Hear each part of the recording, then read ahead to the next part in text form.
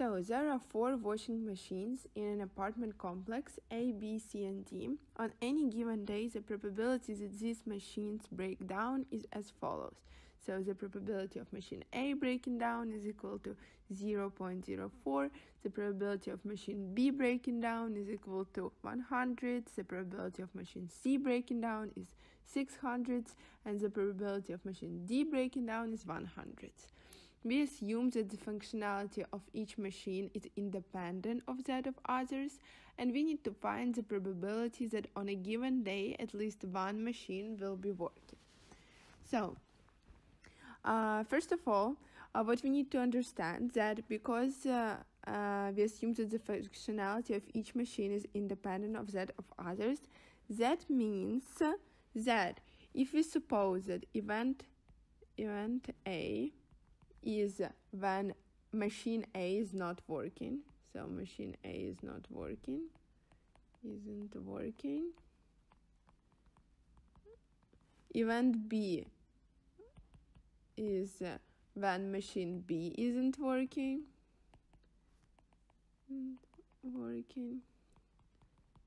And the same for event C and event D. Well, we need to understand that these events are independent, as it's stated in our problem. So to solve this problem, we will use the multiplication rule for independent events. Let's write it down. Multiplication rule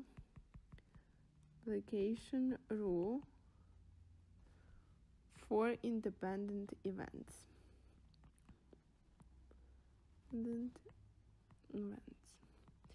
And basically this rule states that the probability of event A, event B, event C, and event D happening together is equal to the probability of event A times the probability of event O times the probability of event B times the probability of event C times the probability of event D. Well, now in our problem we need to find the probability that at least one machine will be working. So the probability of at least one machine working.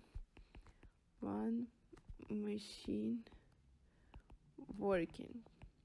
We understand that this probability is equal to 1 minus the probability of the probability that none of those machines will work.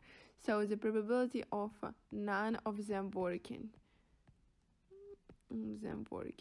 Now to calculate the probability of none of them working, we understand that this is the same as the probability of event A and B and C and D happening all together. So this is that case when machine A doesn't work, machine B doesn't work, machine C doesn't work, and machine D doesn't work. So all these 4 events are happening together. A and B and C and D happening together. So we know that this is equal to 1. Now we will use our multiplication rule for independent events. So it's equal to 1 minus the probability of event A times the probability of event B times the probability of event C times the probability of event D. And now we just need to do our calculations. So this is equal to 1 minus 0.04 times 0.01 times 0.06 times 0.01, and this is equal to 1 minus 0.000, so 6 zeros we need to have here, and 24, and this is equal to 0.9999976. So the probability of at least one machine working is equal to this number, which is actually very close to 1.